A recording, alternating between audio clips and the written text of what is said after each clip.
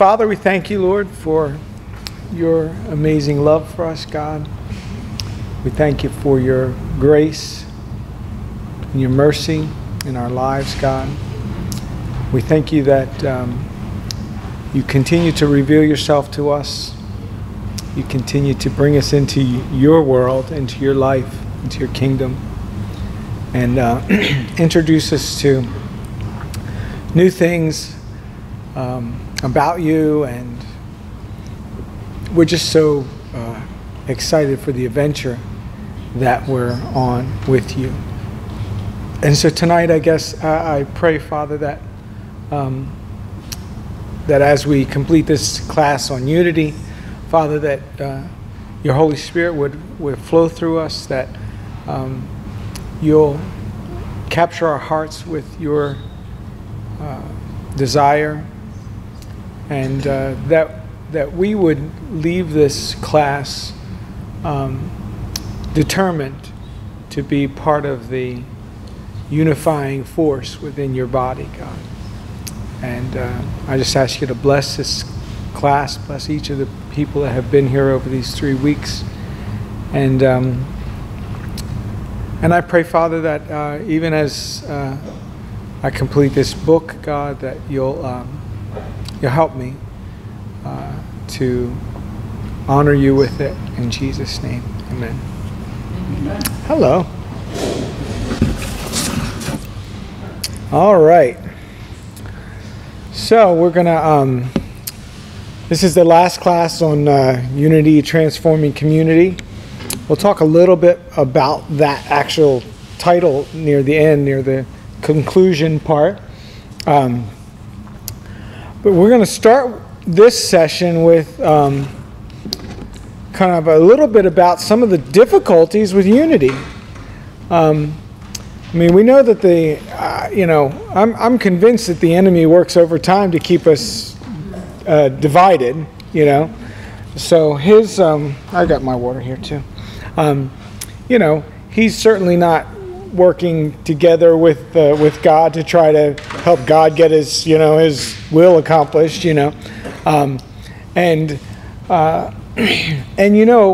just like he used the scripture with Jesus to try to throw Jesus off track, there's a lot of times scripture gets used to increase division within the church, in a lot of ways.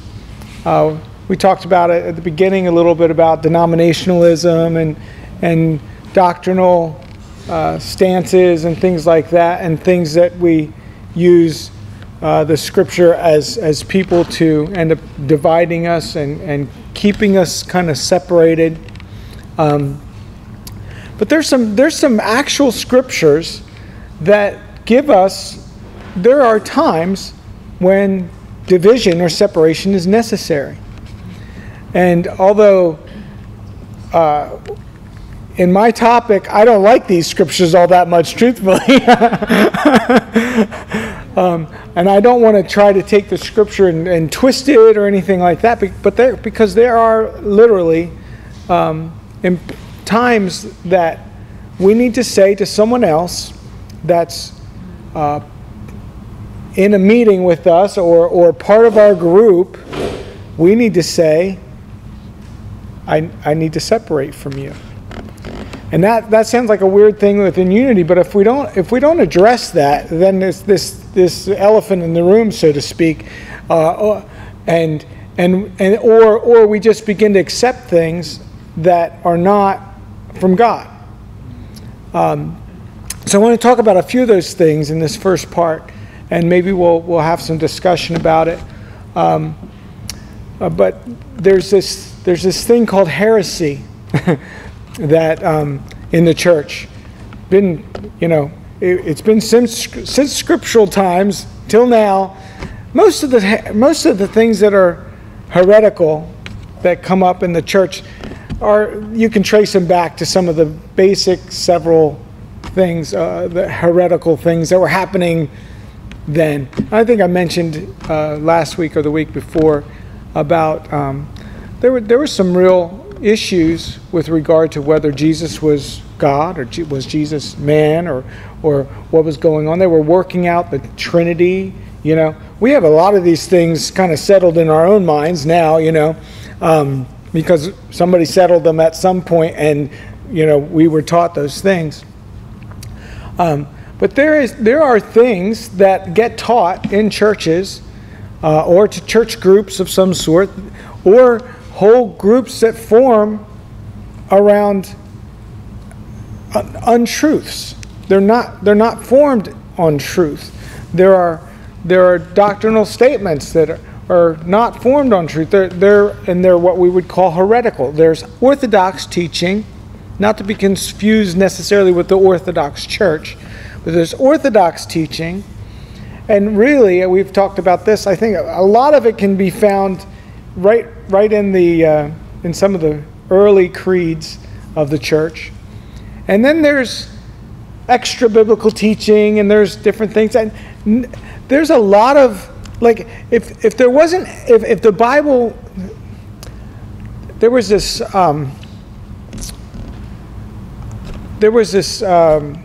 phrase, there's probably a better word for it, but called sola scriptura, only Scripture.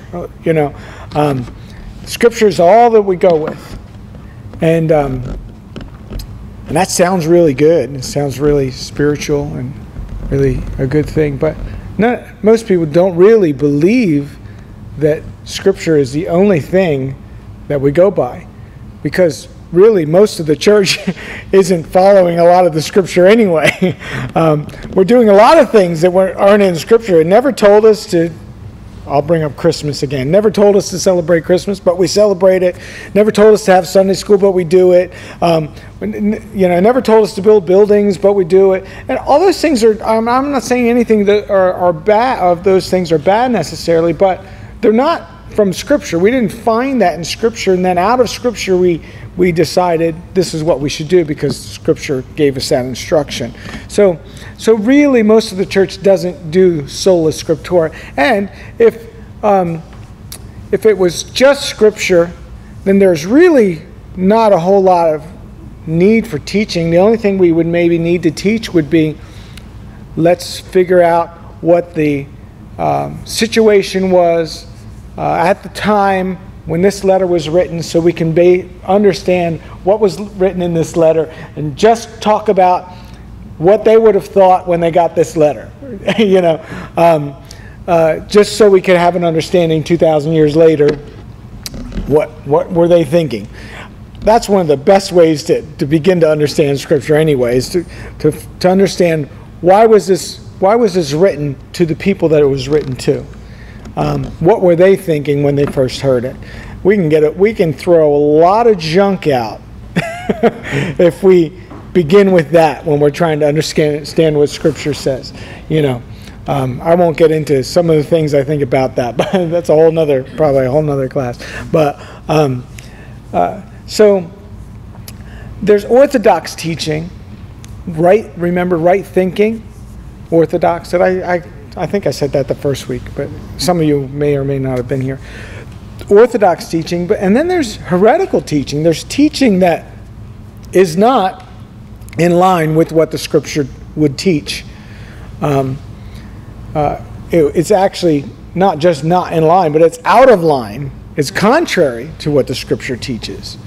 And sometimes heretical teaching is accidental. Like, they just misunderstand what Scripture is saying, and they go with what they think it might have said. Or again, if we skip over the idea that this letter was written to a group of people 2,000 years ago in a very different culture, and we go and we just take it to, well, what does it mean to me?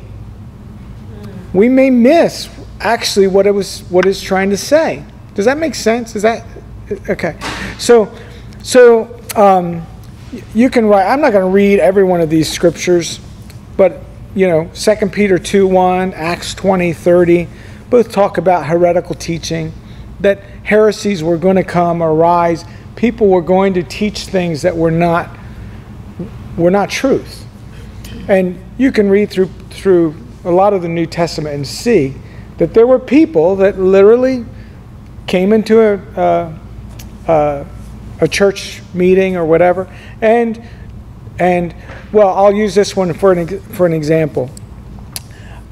When Jews, when the gospel was opened up to Gentiles, there were still a lot of Jews that didn't understand like that Gentiles could be saved, or if they could be saved, they certainly had to practice the law, you know.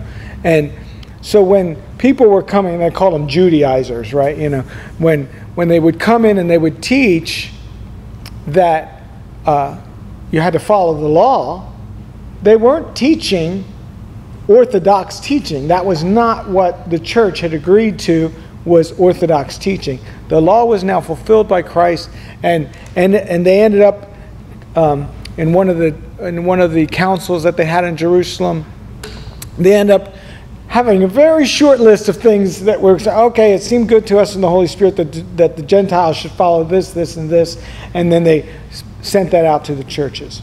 I don't even know if all the churches actually got that information, but so there's all kinds, and you may have heard heretical teaching before somewhere, you know, not here, I'm sure, but you know, you may have run into somebody. But the problem with us deciding, individuals deciding what's heretical and what's orthodox, is that it's really ends up being up to what I think, you know.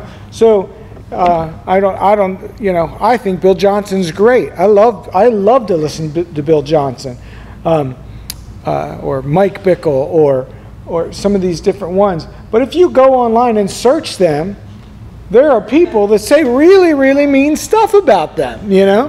And I think, how, you know, they would call them heretical because of something they didn't agree with what they said. So it's like if we disagree, all of a sudden, that person becomes a heretic. And that's what we really need to guard against. There are heretical teachings. It's real. But not everything is heretical just because we don't agree with it, or it's not what we got taught.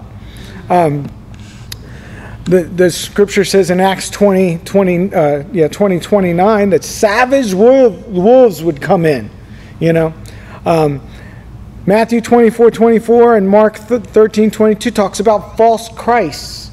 Now that's one of those scriptures that's speaking to a specific generation, but still, false Christ. And if you read a little bit of Josephus, who was a historian at that time, you'll see that there were actually false Christs, people claiming to be Christ that were coming around. But now, I mean, who's one of the most recent ones? David Koresh, maybe. You know, everybody remember David Koresh? You know, kind of act as if he was Christ, you know, and that sort of thing. There's false prophets. Matthew 24:11 and Matthew 7:15 talks about that. False teachers. Acts 20:29, 2 Peter 2:1 and 12, and Galatians 4:17. False apostles. 2 Corinthians 11:13, and I believe there was also that they talk about false apostles in Revelation. One of the churches was dealing with false apostles. I can't remember which one. We have all those things the Bible warns us about. But we have to be very careful that we don't shift out of these warnings. We don't take them and then become fearful. And then, because when we start acting in fear, we stop acting in love. And that's what happens so often in the church. When we start acting in fear, we stop acting in love. And it's amazing when I read some of these comments. Say, we'll back up to, I don't remember if it was Bill Johnson or Mike Bickle. I had somebody send me one time, because I mentioned IHOP at a meeting one time, and I got this email afterwards with watch all these videos, and I just said, I don't watch those videos. You know, I just don't watch those things. Because they were concerned that I was going to get thrown off because, you know, I mentioned IHOP or something, you know. There are literal, actual people that will come into the church at these times, and I'm glad we have warnings of that, because I got to tell you, Christians are some of the most gullible people around. I mean, it's election time. Oh my goodness. Some of the stuff that gets shared on Facebook, you go, please, people, please, check your sources. Find out what you're sharing before you start sharing stuff. We look like idiots when we do stuff like this. You know, we have to check things out. We shouldn't just share something just because it agrees with our thinking, and this agrees with what I think, so I'm going to share it as if it's a fact, when you have no idea if it's a fact or not, you know.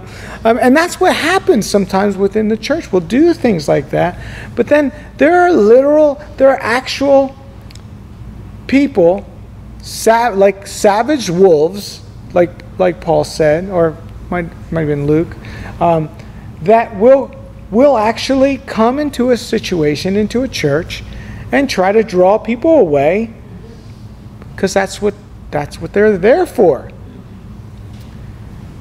Just because that's a truth doesn't mean we're supposed to be afraid. It's just a warning for us to be aware.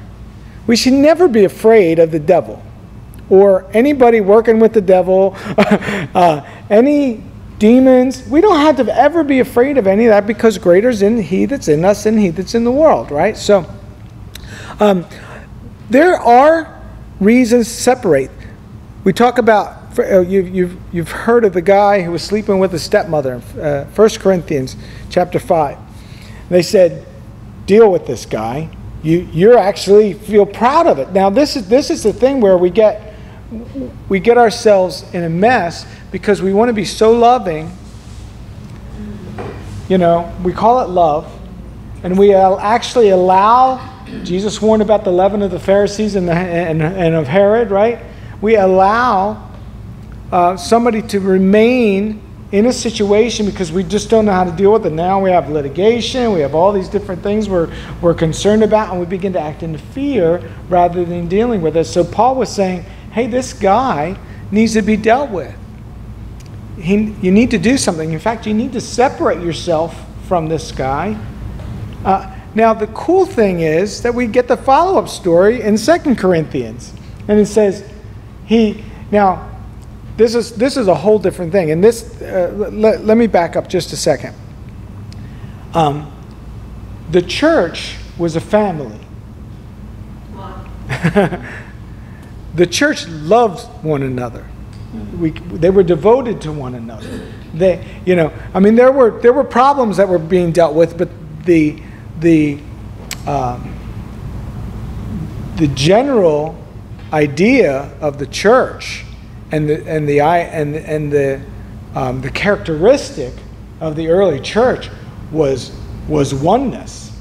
And so to separate somebody from a congregation was a penalty. Was like, if this is your family and now you're being told, because you've been warned, you're being told, we're going to have to separate from you. That wasn't a we get to separate from you. That was sad and it should have been sad on both sides. And the idea was that it would cause the guy to repent and come back. Well, in 2 Corinthians, we see that he's allowed. Then they're encouraged. Okay, he's had enough. Like, he's repentant. It doesn't give us all the detail of it. I wish it gave us a little more detail of it. Some of it we have to speculate and try to understand. But he was allowed to come back into the congregation, and I'm assuming it was because he was repentant. It doesn't say that he repented.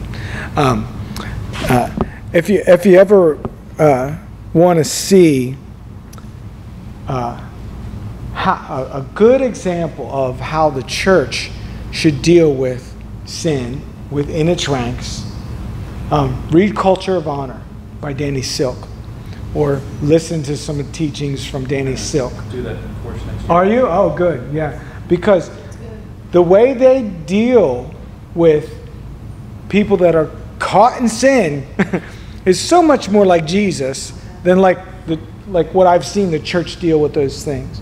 But they do have to be dealt with, because otherwise, not only are you allowing that person to be hurt themselves, and whoever's involved, you're allowing that influence to be on the church, and it's confusion, and we're not supposed to bring confusion to people. So you sometimes now somebody might use that story and say, well, this person did such and such, I'm going to disassociate from them. Well, I can say that sleeping with your stepmother is a pretty serious situation. It's not like, oh, he didn't smile at me, on Sunday, or he has a different thought on this Greek word, things that we will separate and divide over. So we have to be careful.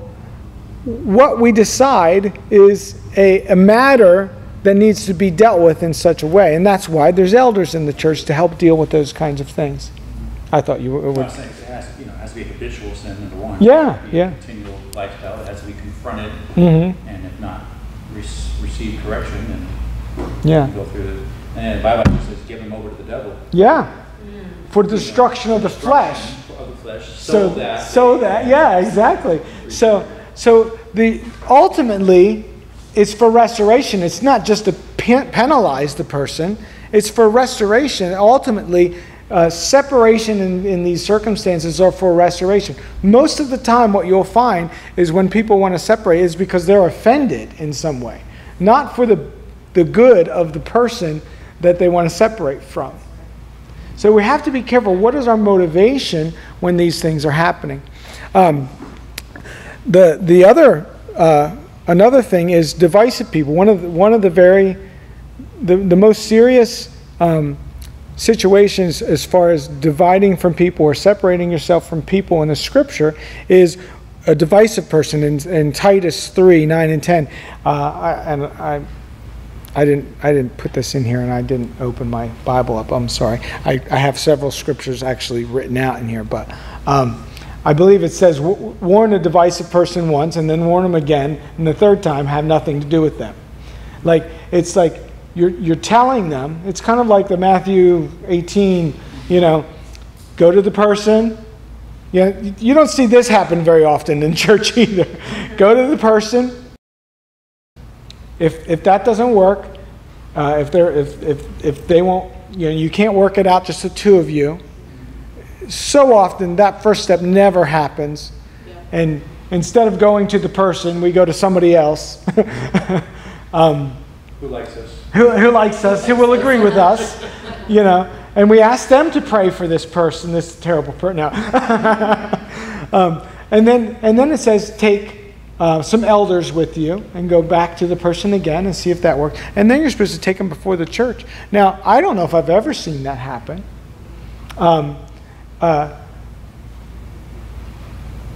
And I think a lot of times it's fear because of litigation. New Jersey, it used to be, I don't know if it still is, but it used to be one of the most litigious states in church litigation. Oh, yeah? Yeah. Either somebody suing a church or the church suing somebody, or churches suing each other, or them suing a district, or whatever. It used to be one of the most litigious things. And that's an excellent example. The scriptures, Paul is like, he'd be like horrified, mortified from that. He's like, can't you find anybody within your church that's wise enough to deal with these matters? Don't you realize that one day you're going to judge the world? You can't even figure some of this stuff out, I think that's what one of my pastor friends in this area has been sued a few times for, laying on hands and people falling. Yeah. There's probably people that just come just to fall, so they can sue. Yeah. So, but there are divisive, when the Scripture's clear, and again, it doesn't go into a lot of detail about this, but I believe it would be very similar to where we had to separate from the guy in Corinth. He's talking to Titus, who was a church leader, and it doesn't tell us exactly what he does, but I'm sure he was appointing elders. He was dealing with certain matters. He was probably over several congregations. And so he's teaching him some of the things to do. Like, you need to deal with these things. Now, he sent this to Titus, who was a church elder of some sort, probably an apostle. Titus an apostle? I don't really remember, but it's a good question. Okay, that's a question for later.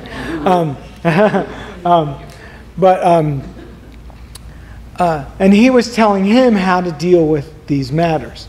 So it wasn't like anybody could just decide a person was divisive. It had to be something that was decided among the eldership and say, okay, well, let's talk about this matter.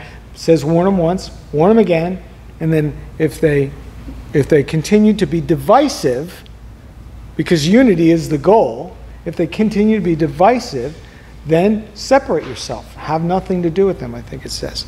So, and then, this seems like something that, there's a lot of things in Scripture that don't seem nice to us in our culture.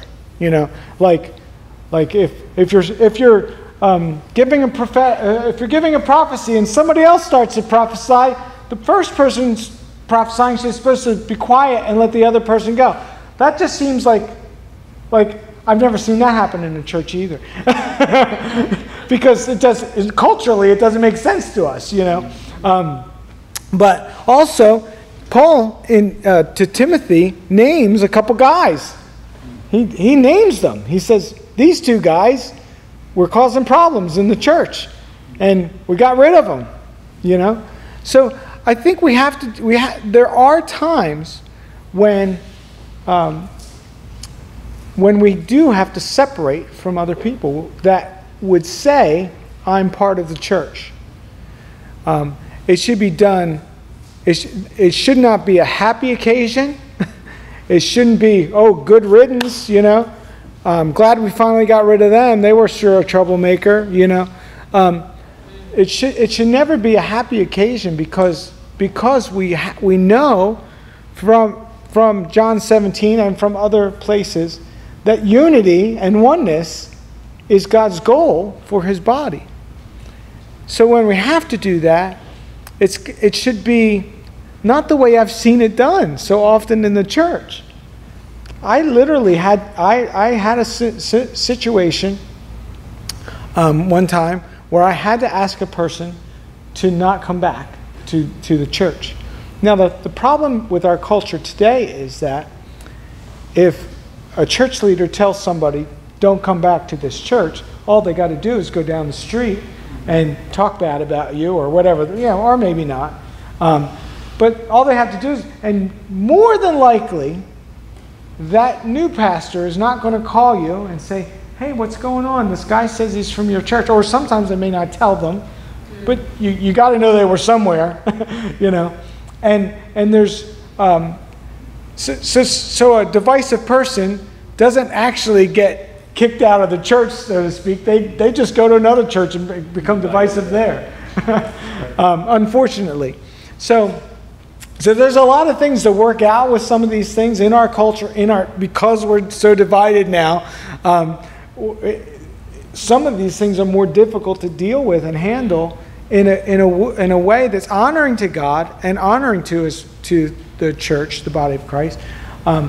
But they have to be, so I don't have all the answers on how to deal with some of these things, but I do want to recognize that there are times when we have to say to somebody, we're not going to let you continue to practice a habitual sin that we've warned you several times about. We're not going to allow you to continue to be divisive within this congregation.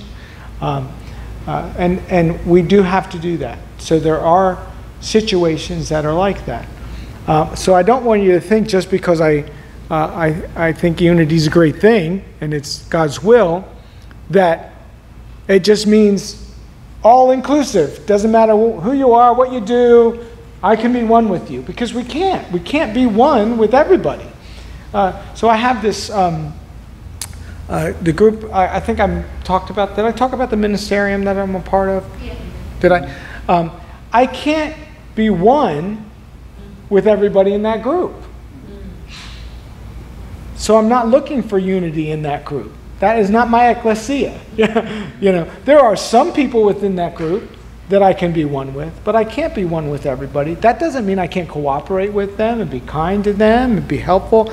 The thing is, a lot of times we think that if we don't agree with that person, we have to be unkind to that person. And we do that with all kinds of situations, but that's not scriptural. It's never scriptural to be unkind.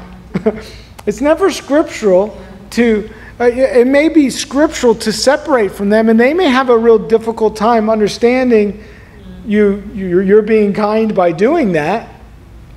But the things that I see sometimes on Facebook or they are mean. And I think, how does that work out? Our response to anything, if it's conflicting with the divine nature of God, it can never be right. Right.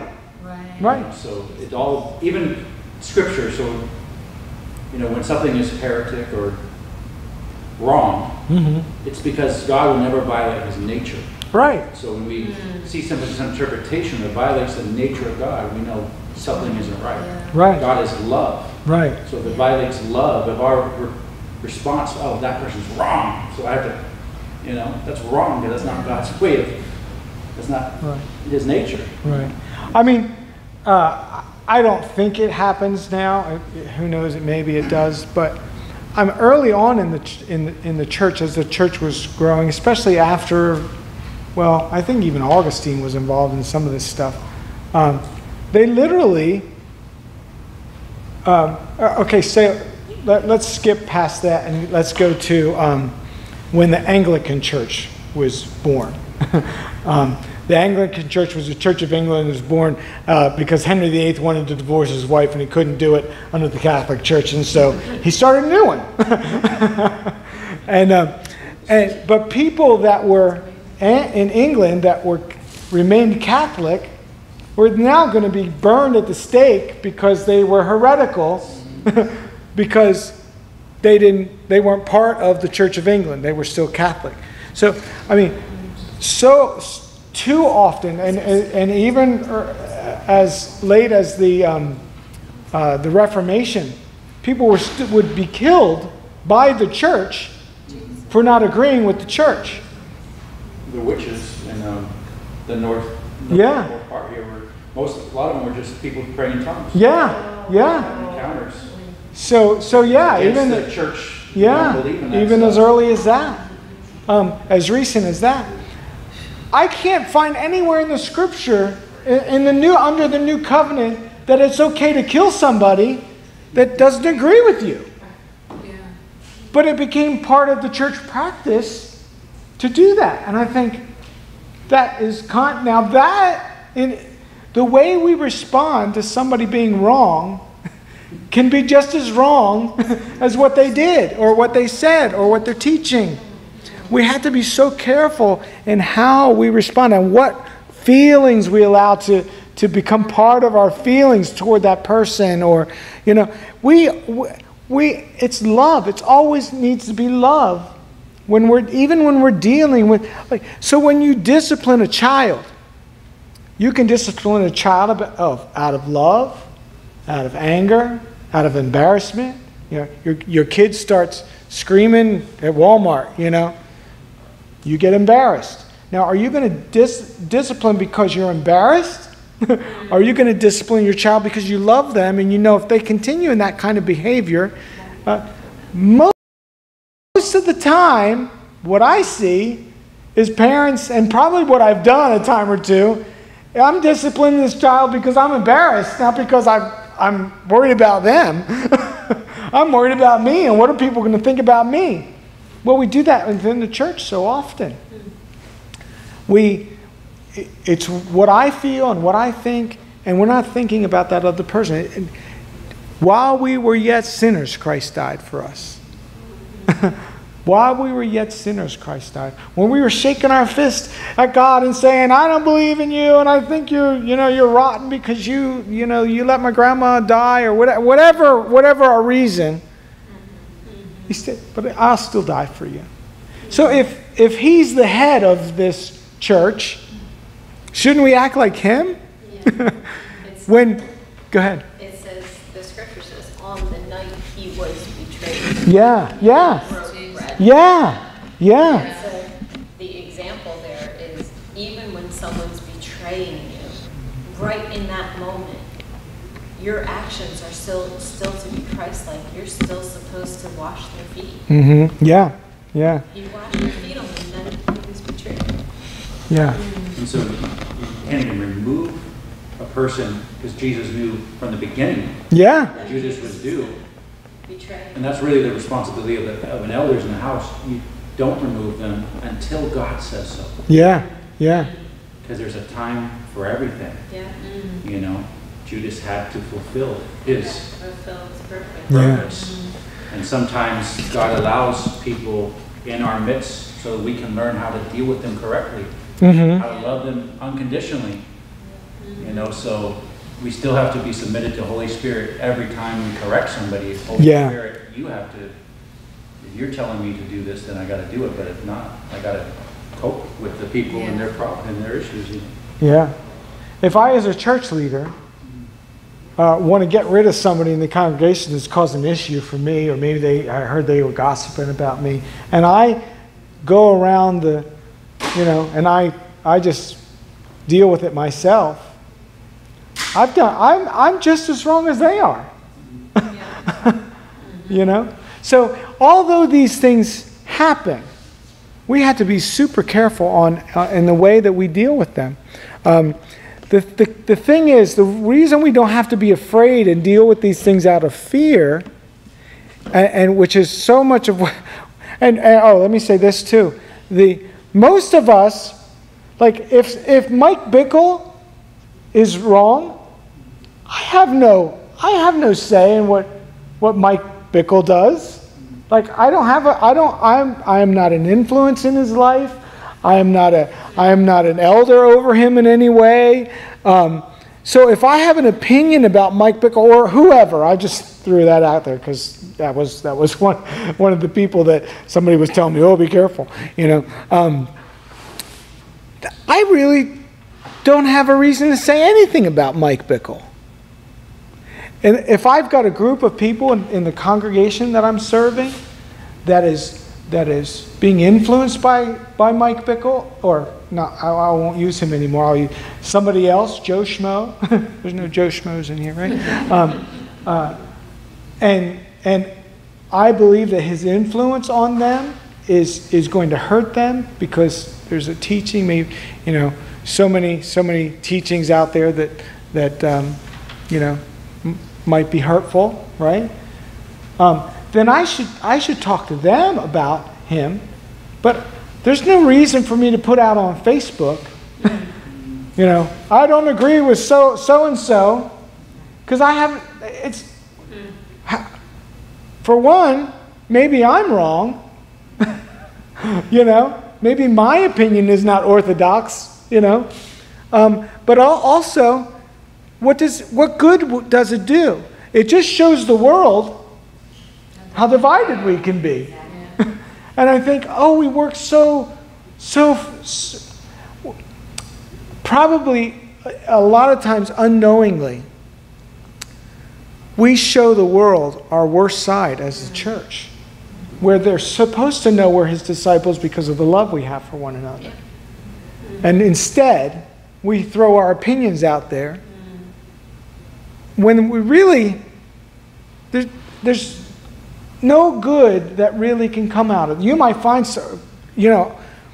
let's say you have a lot of Facebook friends and you find 500 people that can say, amen, I agree with you. Yeah, he's a jerk. Well, what in the world good did that do anybody? Did that help correct that person? No, because they'll probably never see. If you sent them a private message, maybe that could be one of the things that you could do. If you really felt like that person was off base, and you felt like you're sending them a private message of some sort, might help correct them and bring them back into line, then do that. But don't involve everybody else. In other words, it's never the right thing to do. But we do it all the time. So when we're talking about unity and becoming one, we have to be careful not to do the things that work against unity, that work against oneness. The cool thing is that God's given us protection against these kinds of things. He gave us some instructions. Most of us in the church are probably, unless we become an elder of some sort, we're probably not going to be too involved, unless, maybe the whole congregation in Matthew 18, it says, you go to them, then you take some elders, and then you involve the whole church. And the church, in consensus, I like I said, I've never seen this happen, but in consensus, the church comes together and in love deals with the matter, with that person. I did it. Huh? I did it a couple weeks ago. Good. I felt that the wrong that I made in a word that I said, comment that I made, was a bit divisive. Okay. Could be divisive because it was a bit too political. Okay. And I never want to be divisive in that way. And so I offended somebody, and in realizing the offense, they wouldn't approach me. So they didn't go follow Right. Matthew 18, but I chose Right. say, you know what I said could have affected this entire group. Right. So I will apologize publicly Good. to the congregation. Beautiful.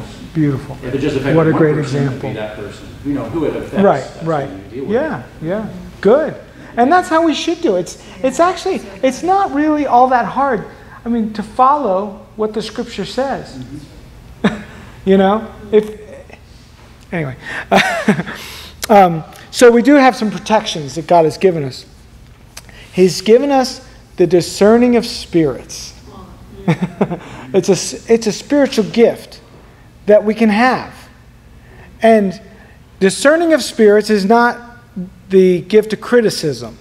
Because I've seen a lot of people, or enough people, let's say, within the church in my years, that thought they had the gift of discernment, they called it.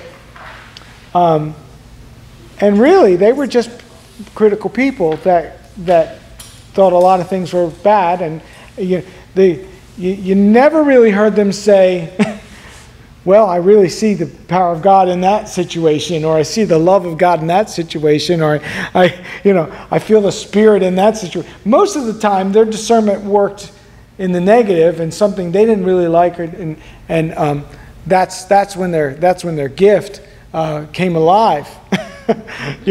And there aren't that many people that I've known they have the gift of discerning of spirits.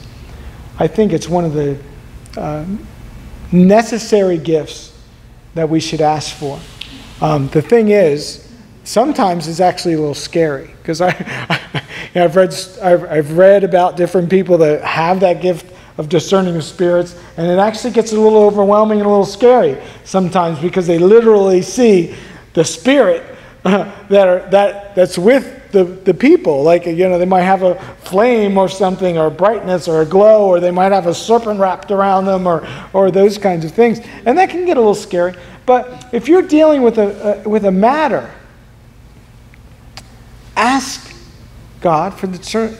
Jesus used it all the time. He said, one moment, Peter was saying the right thing. He's like, upon this rock, I'm going to build my church. And, only the Father would have given you that revelation. And awesome. And then a couple lines later, he's like, get behind me, Satan. Because you're thinking of things of men and not of things of God. And he was off. And Jesus knew it. He wasn't off because Jesus didn't like what he had to say. He was off because Jesus discerned the spirit and it was a fleshly spirit. It didn't say what the spirit was. I for a long time combine that story with the story of when the disciples wanted to call fire down from heaven on Samaria because they didn't want Jesus to come. And he said, you don't know what spirit you're of, you know. But Jesus knew what spirit they were of, but they didn't know what spirit they were of. And you know what? Jesus loved them even when he was correcting them in those kind of... I mean, I think it would be hard to correct somebody and say, get behind me, Satan, to somebody. And if you had a really strong gift of discerning of spirits, and you knew what spirit was speaking through them, and you, like he had spent a lot of time with these guys, so he had built a relationship with them. They knew he loved them. So you do have to have, I think, a pretty good relationship with somebody to address them in the same way that Jesus addressed those people. But we should be able to have discerning of spirits for these things. When somebody comes into our group of people, whether it's our congregation on a Sunday or whether it's a small group or whatever, and you know what? Being suspicious of somebody is not discerning of spirits. I don't know this person. They don't dress the way I think they ought to, or they whatever our problem is. We need to ask for a discerning of spirits for that. The church is not really good at allowing new people sometimes to come and be part of their group. I've heard it many, many times over the years about how, this church is cliquey and this church is that. And I took a course one time on how to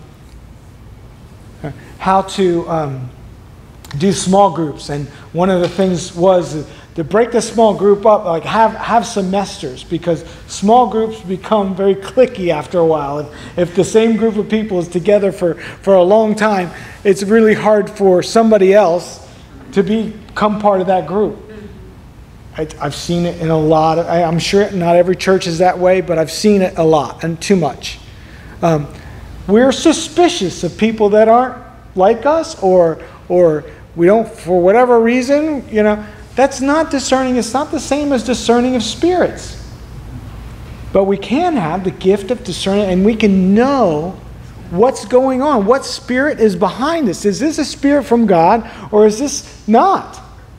And when that happens, we don't necessarily have to immediately address it, but to be aware. If you're a leader or something in that group, or even if you're not, be aware of it. Maybe the leader doesn't have a gift of discerning of spirits, or isn't exercising that gift. Maybe it's, say, I felt the Holy Spirit, But please don't do it because you have some sort of suspicion about them because, their grandmother or whatever,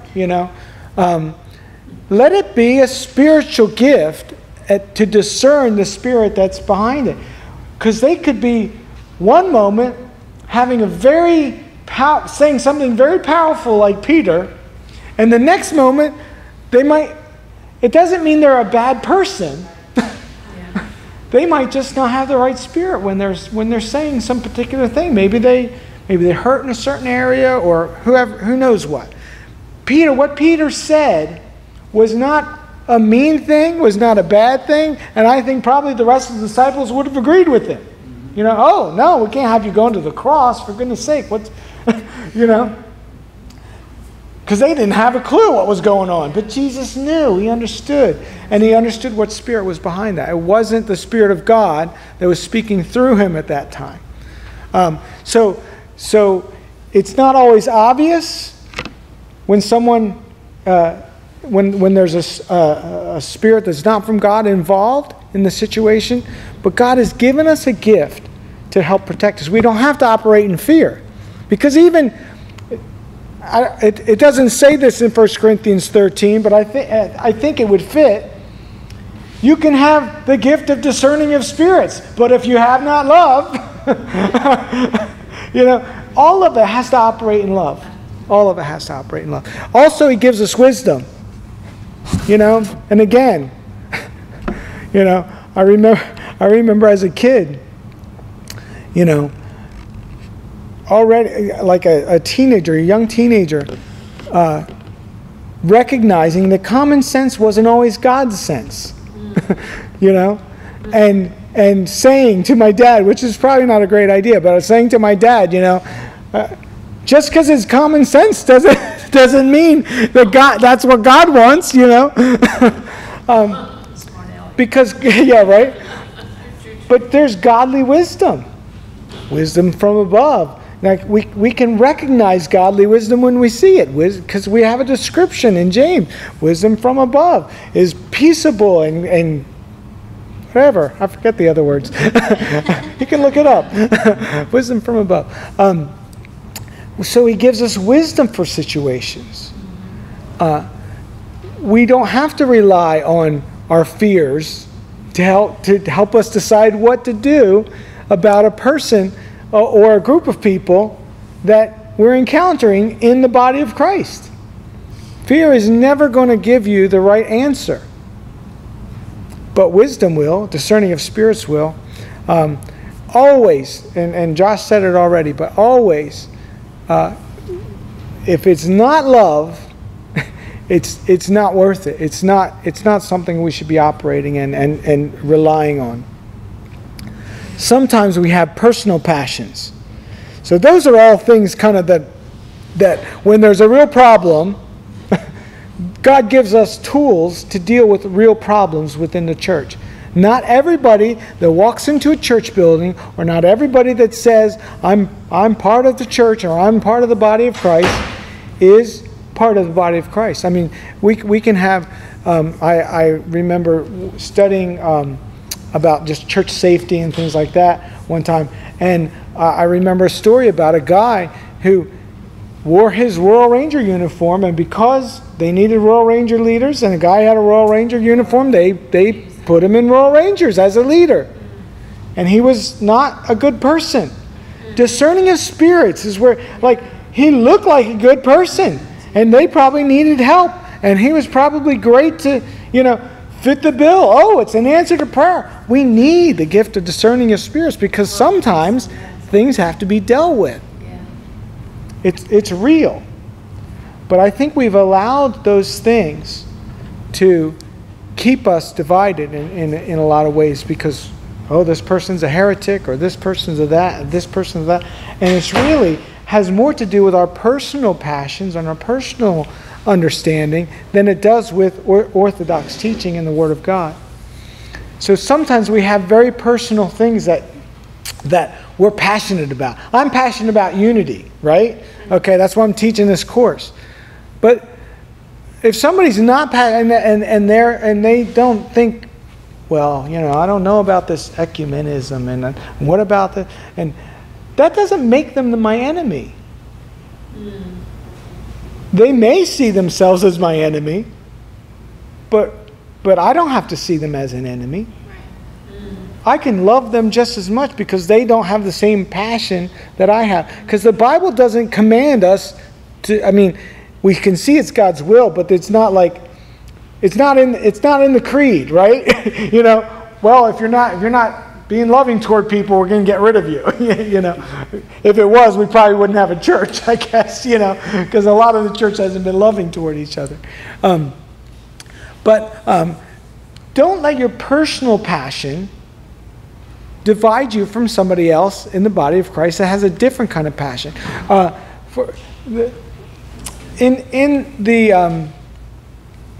So in the fivefold ministry, and I know you've had classes on that,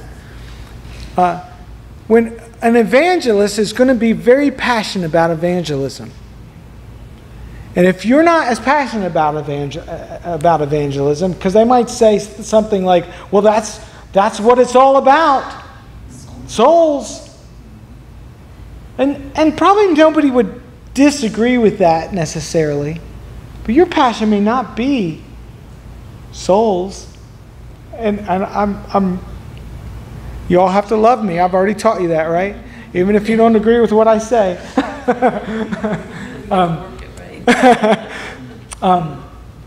Maybe your passion is making sure. Maybe your passion is theology. You know, And you want to make sure, you're a teacher. You're not an evangelist. You're a teacher. And you want to make sure everything gets done right and said right. And all the classes are taught right and they're taught by the right people. And really, yes, souls are important, but they're not all that. I mean, they're important, but we need to make sure that we're discipling people, for goodness sake. You can't just get a bunch of people saved and not do anything with them. You got to disciple them. And maybe does that make us incompatible? We can let it make us incompatible. So we have to honor, I think it's Alan Hirsch, talks about the fivefold ministry, and he talks about his thought on it is that everybody's bent toward one of these 5 gifts. They may not be an apostle or a prophet, but they're bent toward that. So what I've recognized is that there's churches led by apostles, there's churches led by pastors, there's churches led by teachers, there's churches led by evangelists, and there's churches led by prophets.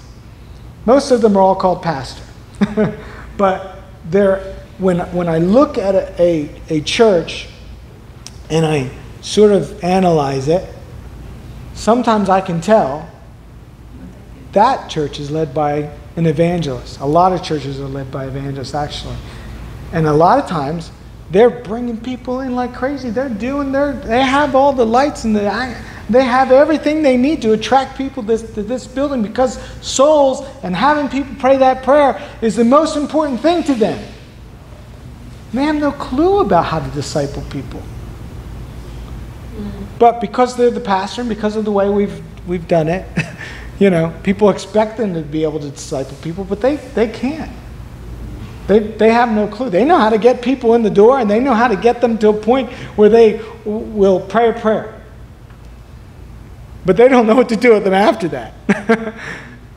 And they need people on their team. So we need to be able to get along as apostles, prophets, evangelists, pastors, and teachers. One of the chapters in my book is the fellowship of the eldership. Because often, if I'm a leader of a church and I'm an evangelist, I don't really want to hear about all that other stuff. Souls is the most important thing. Or if I'm a prophet, I'm going to attract a lot of prophetic people to myself. And if all we have is a bunch of people prophesying to each other, we're really not getting a whole lot done. It might be wonderful prophecy. You might feel wonderful when you leave. But if there's not an expression of all 5, so all I'm saying is that especially these people that are in these places of apostle, prophet, evangelist, pastor, and teacher, they can be very passionate. And the people that are attracted to them can be very passionate about that one thing. And it can actually cause division in the church, because they don't recognize that all those other things are just as important. It may not be their thing. They don't have to do it necessarily, but it's just as important. Because if you get a bunch of people in, we are called to make disciples, right? So that's the scripture for the teacher. We got to make some disciples. We got to teach them. I don't know how to get them here, but once they, but we got to teach them. We got to make sure they have sound doctrine. We got to make sure people are connected to God. We got to make sure that the supernatural is happening. I can tell you, when I was pastoring a church and I met Les Tomlinson, I don't know if I shared that story with you or not in this class or not, but Les and I hit it off immediately. The first night we met, we spent probably 5 hours together, or maybe even more than that, and till the middle of the morning just talking about stuff, because I knew very little about prophecy. I just was afraid of prophets for the most part. That's what I learned about prophecy. You got to watch out for those prophets. They'll mess everything up, right? Right? Exactly. And what I saw as I allowed the gift of prophet, the spiritual gift, to be released into the spiritual house of that particular body, I saw the gifts increase within the body. That's what I saw happen. Yeah, there was some prophetic words, more so than there had been before. But it wasn't just about the prophetic words. It was about, for me, this is my understanding of it, as the gift of prophet is released to a group of people, the spiritual gifts rise up. And to me, and then you've got a pastor and a teacher also to kind of help those things be. I don't like the word balance usually within the church, because usually it means that you're I don't like whoever's using the word doesn't like the balance that's there.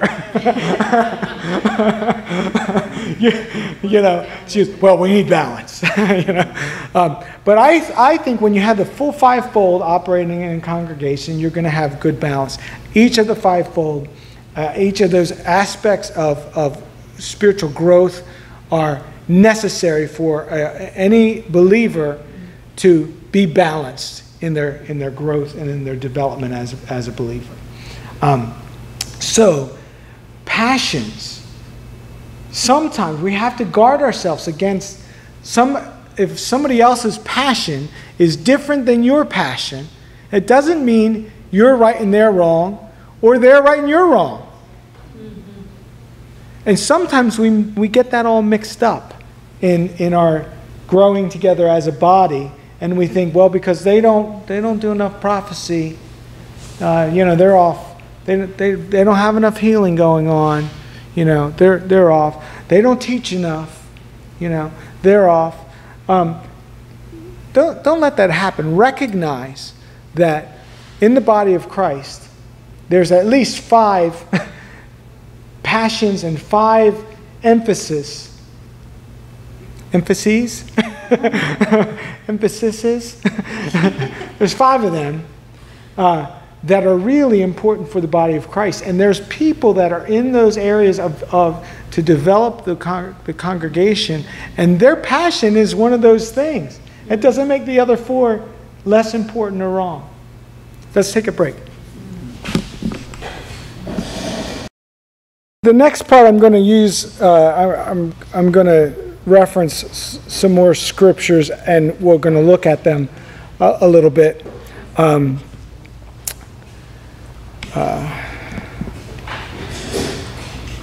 Romans 14 is one I'm going to look at. I'm going to read from, well, I'll let you know, because I don't know if I saved the New Living Translation on this.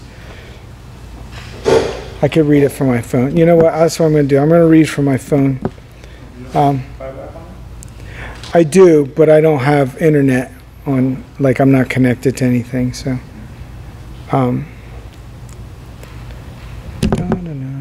Sorry. Romans 14. You got it? Yeah, I think so. Last week I sat the whole time and I felt stiffer when I got up, so I thought, well, I'll try to stand this week. I've been riding my did I already tell you that? I've been riding my stationary bike, trying to get 10 miles in a day, just because I need to get my body working, again, and what it does, because of I don't even know, it's called Sensory deprivation. Yes, hemisensory deprivation. Now you know. I get, rather than feeling sore, I just get stiffer. So it feels worse, even though I think it's actually doing good stuff. So, please pray that it is doing good stuff. All right. This is, I've never even read it in the Passion Translation. Why not? Offer an open hand of fellowship and to welcome every true believer, even though their faith may be weak and immature, and refuse to engage in debates with them concerning nothing more than opinions. I like how the Passion Translation put that. So when we have an opinion, say it's a political opinion, since tomorrow's an election, people can get really, really ugly over these things. And they can be so passionate about what they believe to be the right thing politically. They can overlook loads of stuff within their opinion, and they can totally be nasty to people that don't have that same opinion. I literally had people come to me before and ask me, as the pastor in a congregation I pastored, well, what are you going to do about the election? And I said, well, I'm going to encourage people to pray and vote according to what the Holy Spirit tells them.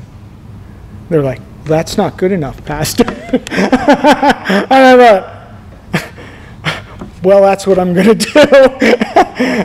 So, unfortunately, they also took it into their hands to inform people.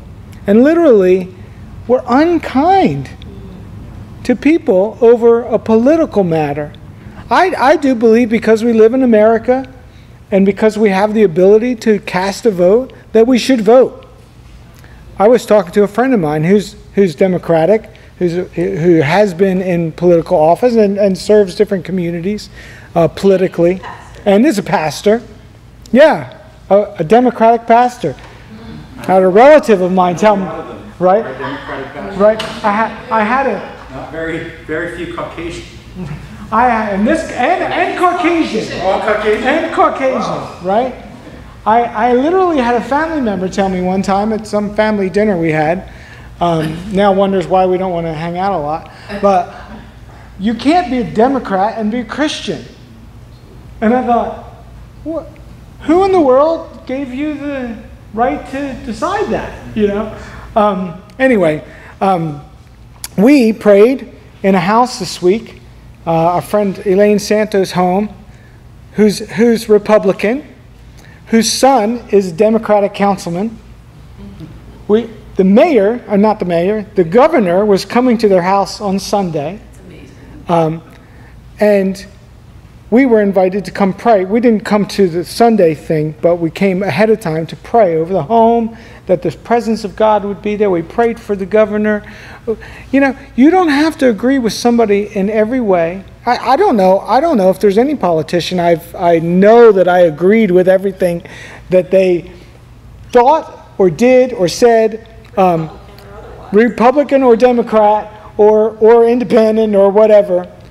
All I can say is these are disputable matters, and the Bible talks about disputable matters, and it says that you're not necessarily going to agree with everybody, but treat them as a true brother, and if they're a true believer, and listen, you can't have the idea that they can't be a true believer if they're not in your political party. I mean, that was one of the most ridiculous things I've ever heard out of a family member. Not my immediate family. That you can't be a Christian and be this or that. And I thought, this is crazy. There's a lot of disputable matters in the body of Christ. Things we don't see eye to eye on. I mean, some we might think are important things, but there still might be a disputable thing. There still might be something that's debatable. And so debate on it. We should be able to have a lively discussion.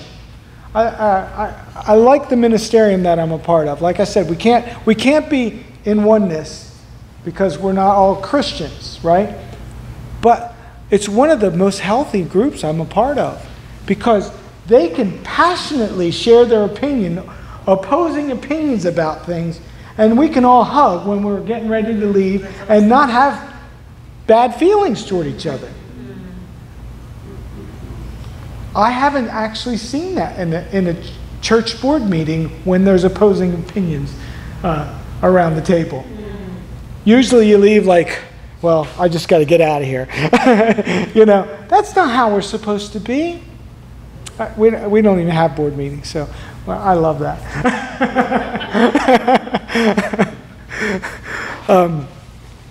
But anyway, there's a lot of disputable matters. Read Romans 14. Read the whole thing. I'm not going to take the time because I'm running out of time.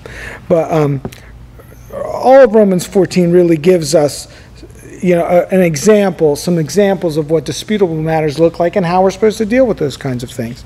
It talks about food and, you know, food and wine and, you know, different things like that. Those aren't the only disputable matters. They're an example of what a disputable matter may be. And if you think about the culture that this letter was written to, that was a big deal at the time. Yeah.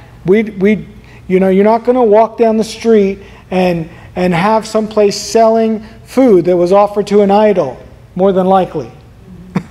But they had it all the time. Like it was, yeah, not in our area. As far as we know. It's not an issue for us, but it was an issue. It was a big deal for them. So when you think of a disputable matter and what this is referring to, think of a big deal, because it was a big deal to them. It was something they had to deal with daily. And when they went to the market to get their stuff, there was probably some stuff that had been offered to idols there. And so they were talking about these things as disputable matters and how to deal with them in the body of Christ in a healthy way. It's one thing that, you know, when you're part of a multicultural church, like we are, you know, you have to be considerate of other people and try to view their world. Yeah. And, you know, that's the thing. When you're in a lot of cliques, you don't tend, even though you have people with different backgrounds around you, but you tend not to view things through their world. So the disputable issues become a big thing, and you know, this is really the biggest disputable issue is the politics. Yeah. This whole you know, last few years has totally divided black and white. Yeah. We've had people leave even this church because of people's posts on Facebook and all that. They're so one way and not taking any time to consider what it's like to grow up a certain way. What, you know, just think about others. Think about other people. I have chosen not to get involved in any political thing. Even when I said a statement, it really wasn't purposeful political. It wasn't trying to be divisive in any way, but I could understand how it came up that way. I was trying to help educate people that, okay, make America great again. If you're not Caucasian, that's a hard thing to understand, because when was it so great for a person from a different background? Right. But for somebody who's extreme, you know, conservative, that's a no-no. So it's not even worth even saying that. But we all need to start thinking about others, and some things are just worth not. Right. Just pray. God will put the right person in. Yeah. You know. One of the great things is in Danny Silk's book, I think it's in Keep Your Love On, and it talks about the goal of communication is understanding, not necessarily agreement. Now, ultimately, we do want to come to some sort of agreement at some point as we continue to learn truth, but we're not at that stage of unity yet. But understanding is a really good step to begin to understand where people are coming from. We have friends from England that they're like, they can't. Trump is just like, for them, just like ridiculous. Like, who is it? And he's a Baptist pastor, you know. And so we don't talk about that stuff very often. There's no reason. I actually don't talk about it much at all anyway. But there's a lot of disputable things, and if we really seek to understand people that have a differing opinion, we actually might learn something. You know, we might learn that we don't have a full understanding of the whole scope of things, because we probably don't. Other thing we can do is overlook faults. In Colossians 3:12-15, it says, "Since God chose you to be holy people He loves, you must clothe yourselves with tender-hearted mercy, kindness." This if we were to describe the church during election season, probably we wouldn't use many of these words. But these are the words that are used in the Scripture to describe the church. This is what we're supposed to look like, election season or not. Tender-hearted mercy, kindness, humility, gentleness, and patience. Make allowance for each other's faults. What? Aren't we supposed to call their faults out? No, make allowances for each other's faults. And forgive anyone who offends you. That's just not usually our stance, but it's so plain and simple in the Scripture. This is what we look like. This is what, when we describe the congregation, the ecclesia, this is how it should be able to be described. Above all, clothe yourselves with love, which binds us together in perfect harmony, and let peace that comes from Christ rule your hearts. For as members of one body, you are called to live in peace and always be thankful. Beautiful. What a beautiful description of the church. And that's the goal, is we're supposed to look like that. You know, Ephesians 4 talks about unity and talks about that until we all come to the unity of the faith. You know, we're still in that process. But if we don't, as the church, begin to work toward that, recognize, you know, they say, you know, the first step in solving a problem is to recognize there is one. You know, we have to recognize that there's something to do and there's a different way for us to act in the body of Christ in order for it to happen. The only thing we can do, and I think I said this the other week, is we can change and we can do something ourselves. We're not going to make the rest of it. We can't just complain about the church. Jesus loves the church. He loves his bride.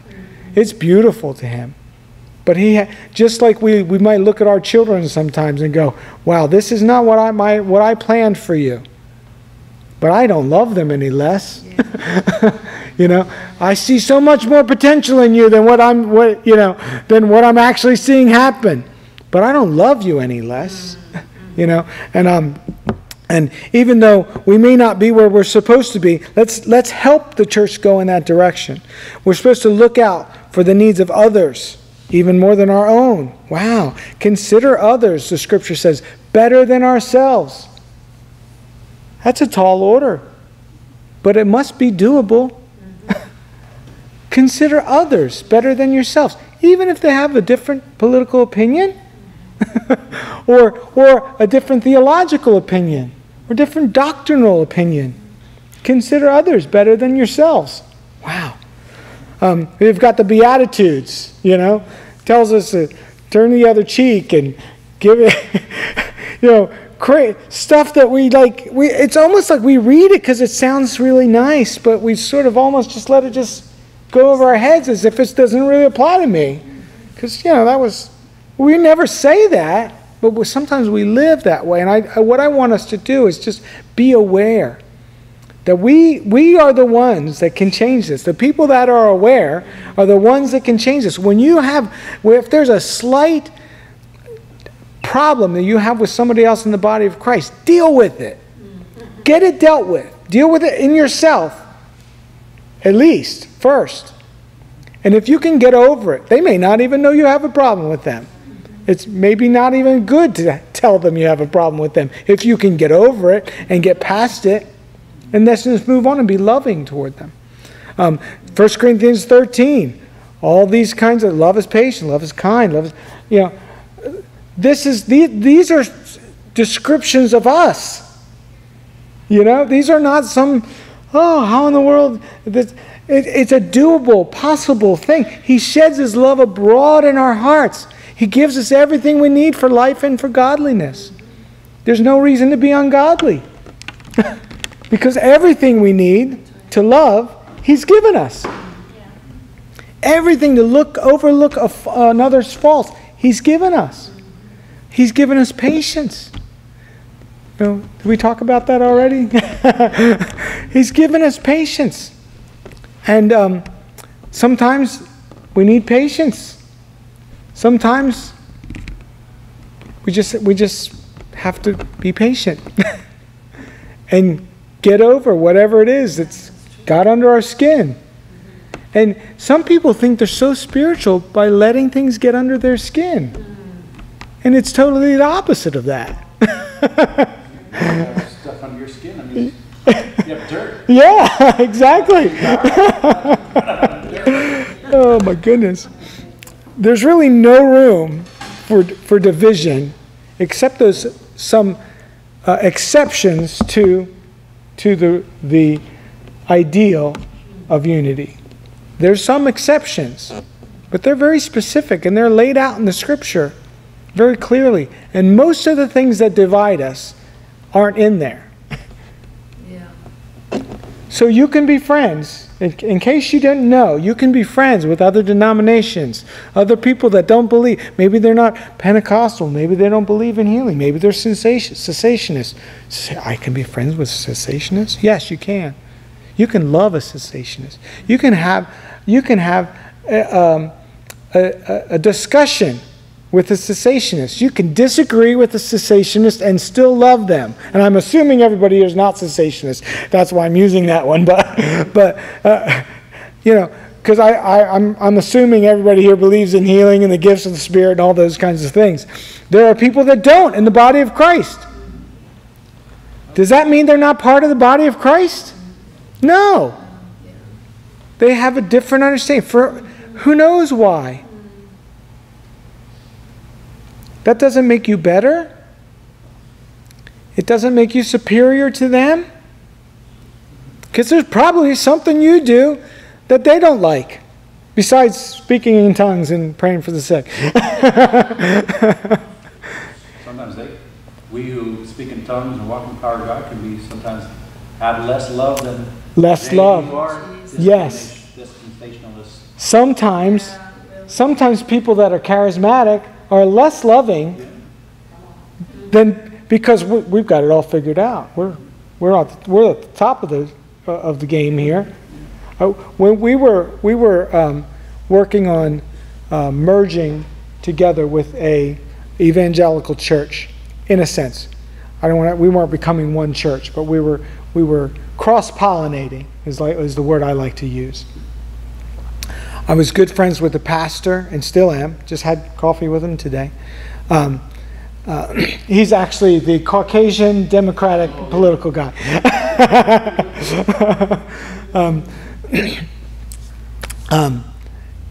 And I remember having dialogues with him before he wanted us to come speak there sometimes, and he wanted to come speak, and we wanted to try to cross-pollinate because they saw that we had something that some of the people in the congregation were desiring. But I noticed, I had to recognize, and I recognized in myself and in some people in our congregation, that we felt superior to them. We felt like, well, we're a little further along than you are. So it's really not, I mean, I'm exaggerating a little bit here, but it's really nice of us to bow down to and come down to your level to help bring you up to ours. Right? It was a little bit like that. We didn't want to feel that way, but I recognized it as we were trying to develop, and I had to get rid of that. And I had to think about what is going on in my mind and in my heart as this is happening. If I would have come in there as the one that knew everything, because we were charismatic, and you guys aren't. And some of you don't even know much about the Holy Spirit. Why would they even want to listen to me? If we have love, we can have all knowledge, right? 1 Corinthians 13. And if we don't have love, we can prophesy accurately. Really great prophecies. But if we have not love, so we have to evaluate ourselves so often as we're growing in Christ. Am I still being loving to people who haven't? Like I've probably done it myself too, but I've observed people that have grown in a certain area and have gotten to a certain, And they can't understand why in the world is this person acting this way. Well, a year ago you were acting the same exact way. They just haven't come into the same revelation as you have at the same time. Were you a horrible person when a year ago and you didn't understand that? You know, we just have to be loving and patient and kind with people in the body of Christ, no matter where they are. Oh my goodness, let's see. I still have a few more notes here. So what I see, and I think I mentioned this briefly the other day, is one of the ultimate goals is that we would, in the body of Christ, be able to share a Eucharistic meal together, the communion together, the Lord's Supper. Because really, in most churches, most Christian churches, that's one thing we do have in common. We all do communion in one way or another. We might do it once a week or once a year or every day or once a month or whatever it might be. But somehow we do. We might dip it in, what do they call it, tincture or whatever. We might dip our bread in the wine and then take it that way, or we might have a cracker or a wafer or whatever. We might do it a lot of different ways, but somehow we do it. And that is also the one thing that when you come into some churches, that if you weren't baptized in that church, you don't get to do that with that group of people. And it's not just the Catholic Church. It's several churches that I've been in. What's that? Lutheran Church. Yeah, because there's something in their ecclesiology, the way they do church, that told them, in their tradition, let's say, that told them if they're not baptized in here. They used a scripture in Corinthians that I'm gonna read. They use that to say, well, you don't want to take the communion unworthily. You don't want to take it unworthily. So, if you weren't baptized in the Lutheran Church or the Catholic Church or the Baptist Church or the whatever church it might be, we don't want you to drink this or take this unworthily. We're not so sure about your salvation is really what they're saying, right? And I guess to some degree it's they're trying to help you not drink damnation on yourself, you know, eat and drink damnation on yourself, right? You know, if you're not, you know, because that's how they interpret that scripture. So I suppose maybe when they made that rule or began that tradition, it was to help somebody not drink their way to hell, you know. I think there probably was a good reason for it, but it has become a divisive thing rather than a unifying thing. And I'm going to prove to you from Scripture that communion is supposed to be a unifying thing. And that's what 1 Corinthians chapter 10 and 11 talk about. 1 Corinthians chapter 10, which I don't remember ever hearing. I'm sure probably somebody said it because I obviously wouldn't remember every time that communion was shared, this scripture. But usually it was 1 Corinthians chapter 11. And it was usually very formal. And it was usually, we did these things that I don't think Paul had in mind at all.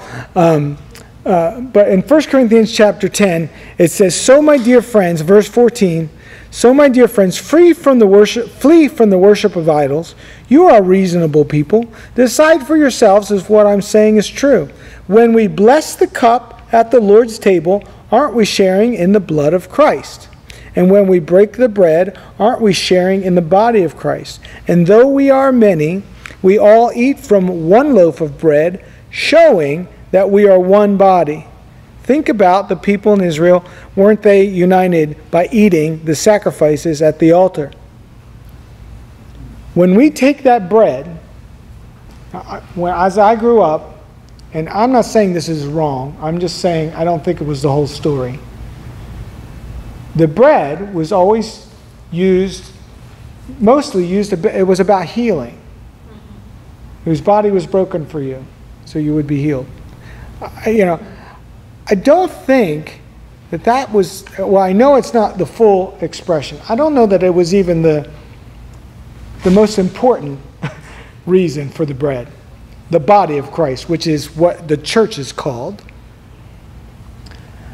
He says, we're eating from the same loaf. Doesn't that mean we're one body?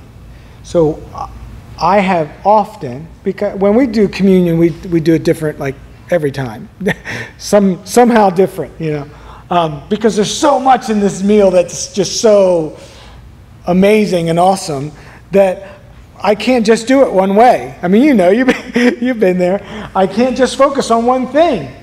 But very often, I remind the congregation that while you're eating this loaf, while you're eating this piece of matzah, which is what we use, because it's the right thing to use.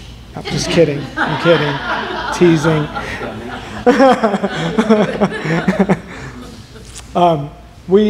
So when we take I often remind them, when you eat this, you're saying, I don't have any issue with anybody else in the body of Christ. I'm one with them. I don't have any issues. And if you're taking that, I don't do it to condemn anybody. I just want to remind them that that's what we're saying. That's what the scripture says we're saying. It unifies us. This bread unifies us. So, I want you to remember that. So I feel like one of the ultimate goals in unity is that we could receive the communion, be at the communion table together, receive the Eucharist together, take the Lord's Supper together. Whether it's, whatever it is, whether it's one of those little fishies or, crackers or whatever it is, when we take it, recognize that the reality of what we're saying is that I'm one with everyone else in the body of Christ.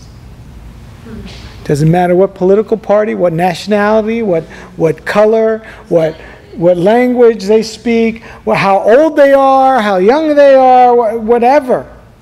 Because we know there's no slave, there's no free, there's no Jew, there's no Greek, there's no male, there's no female in the one man, in the one body of Christ. Where we are saying that we're one. And when we're taking this meal, it's so, to me, so important that we recognize that this meal is talking about our oneness. And I believe the blood, in many ways, talks about our oneness with God. Because of Christ's blood, that's what makes us able to be one with God. And this whole meal, to me, is at least about our oneness. It may be about other things too. And I'm so thankful for everything that Jesus did when he died on the cross and shed his blood and his body was bruised for us. But I can tell you, one of the things that this meal is about our oneness. And one of the things, I don't know what I think about the Pope, but I remember at the beginning of his popedom, whatever it's called,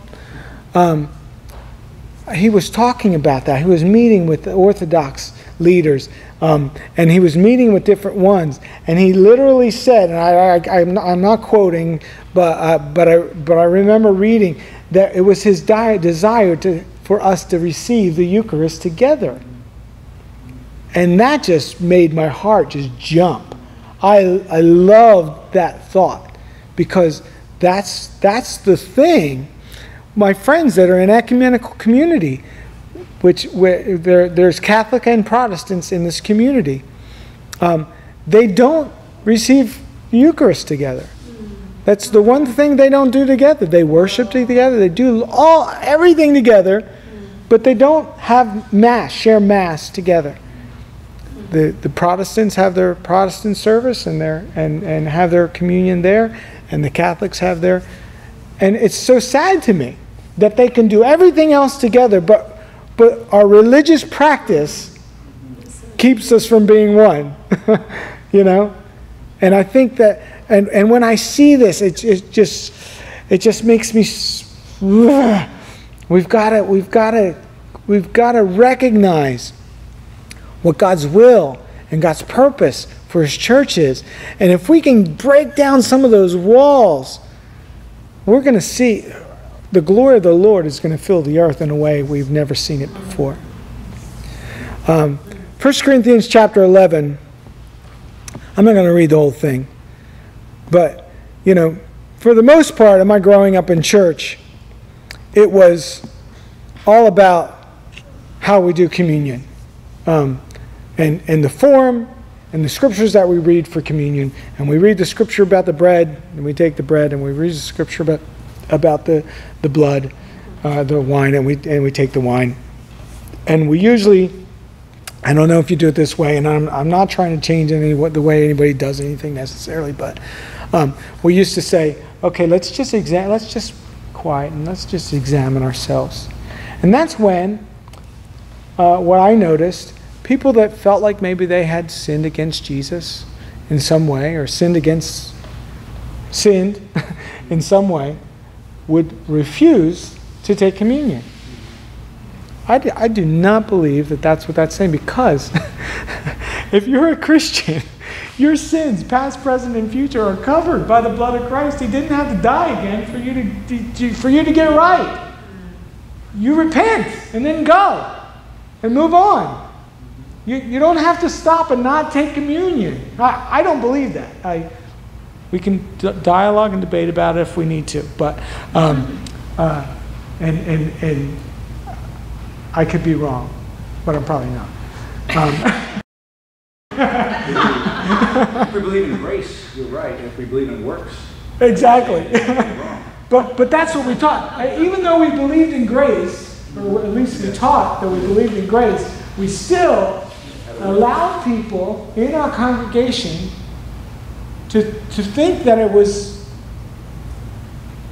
better if they didn't receive communion if you sinned this week or this month or whatever. And I'm thinking, if you're waiting for communion to get your life right with Jesus, for goodness sake, let's do it every day. Because you just, if that's what that's for. Now that was brought over from the Catholic Church, and they did the confession, and then they could take communion, right? But I don't think it was brought over from Scripture. I don't see that. When you read the whole thing, that whole passage is talking about how they were treating each other. And he said, I shouldn't have started this, but I have to. But in the following instructions, I cannot praise you, for it sounds as if more harm than good is done when you meet together. What a scary thing to hear. It wasn't about, this is how we're supposed to, this is our form for communion, and let's make sure we get it right, because if we don't get it right, we're drinking damnation on ourselves. He said, you're not discerning the Lord's body. Who's the Lord's body? We're the Lord's body. He said, you're not discerning the Lord's body. That's what the problem is. And then he goes on and he goes into more detail, and he says, some of you are eating like pigs, and some of you are getting drunk, and others of you are going without, and you're thinking that's okay? So you're saying, by taking this meal together, I'm one with you, I love you. But you're saying on the other side, with this meal, because it wasn't just a little cracker and a little cup, you're also saying with the meal, well, I'm not sharing with you. And so he says, hey, listen, if you like to eat a lot, eat at home before you come. And then just eat a little bit together so you can share with other people. He was addressing their treatment of one another. He was saying, it's better if you didn't even meet together. Now, we would never stop doing that. We'd like, let's not meet together. But he's saying, if you're going to meet together, do it in love. Let me tell you exactly. Because when they met together, it tells us in Acts chapter 2, all believers devoted themselves to the apostles' teaching and to fellowship and to sharing in meals, including the Lord's Supper and to prayer. A deep sense of awe came over them all, and the apostles performed many miraculous signs and wonders, and all the believers met together in one place and shared everything they had. Shared everything they had. This is the kind of life that God expects, the kind of attitude, let's say. I hate to put disclaimers in the scripture because I don't think it really needs them. But the attitude they had toward one another was, I'll sell my house if you need something. Yeah. You know? That's the right attitude they were supposed to have. And what was happening in Corinth was they weren't having that attitude. I won't even share my meal with you if you don't have a meal. And he was correcting that. And so when we receive communion together, I hope that if nothing else, you take this away from this class. When you're receiving communion, when you're taking that bread, you're saying to all the body of Christ in the whole world, I'm one with you. I love you. I know there might be differences in what we think and how we interpret some scriptures, but I love you. We are the body of Christ. That's when we're taking that meal, we're taking that with the whole body of Christ. Even if they wouldn't let you take it, don't be offended. Don't be offended if you go to a church and they don't let you take it. Take it at home and take it as if you were there. It's okay. And love them. Even if they didn't let you take it, even if you felt like, well, I'm a Christian. Forget that nonsense. It doesn't matter when you take the meal or how, you know. Submit to those who are in authority in that particular situation and deal with it. And if communion is so important to you, and it should be, take it when you get home. And say, you know what, I'm taking this with that body. I love those people. I love that pastor, that leader who wouldn't let me take communion with that. I love him, her, whatever. Oh. Conclusion. Okay, I'm at the conclusion. I'm not going to close 4 times. So, unity does transform the community. It transforms the community inside and outside. When we love each other the way we're called to love, and the way we're equipped to love each other, and the way we're instructed to love, and in fact the way we're commanded to love each other, when we do it, when we follow the command of Christ to love one another the way we should, the community is going to be transformed. The church, the ecclesia, is going to be transformed.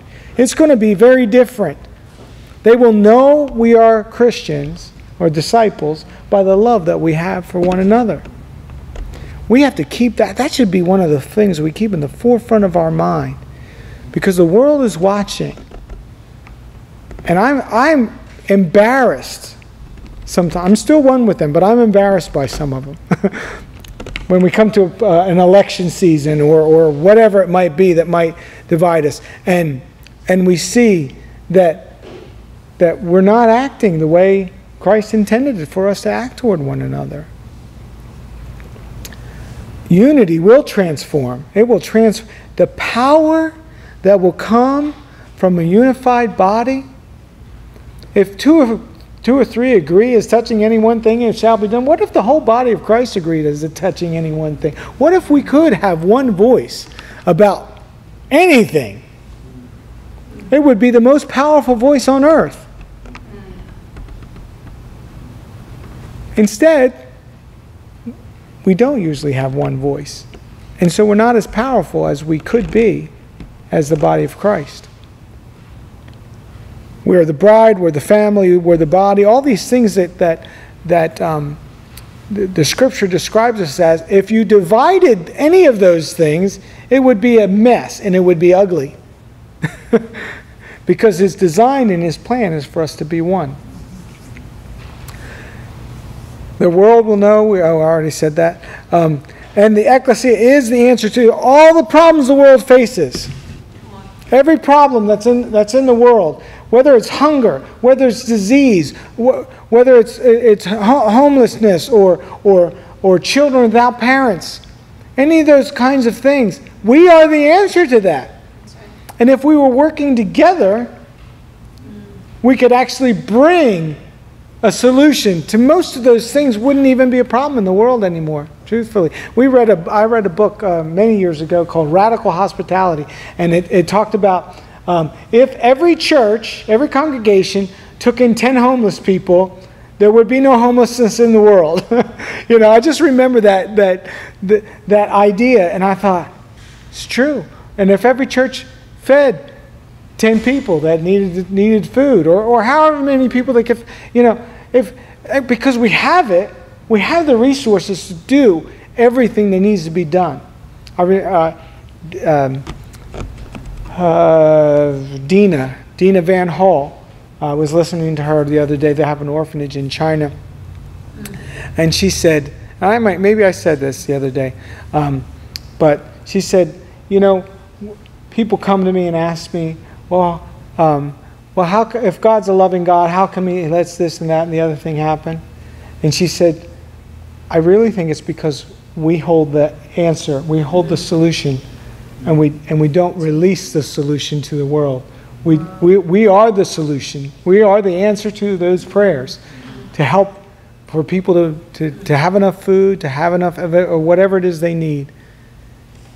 But we're not working together, so it's not happening yet. But I have hope that the church is going to be one. We're called one. I have hope that the potential and that is within the body of Christ is, and I see it, and I'm excited about this meeting coming up in December here, and the meetings like it that are going on all over the world. This is one of the greatest things. And make sure you're praying pray for unity in the body of Christ. And be part of the solution for unity in the body of Christ. I think that's all I'm going to say. So, thanks so much. I enjoyed being here with all of you, and I appreciate you coming out. A couple announcements, everybody. First of all,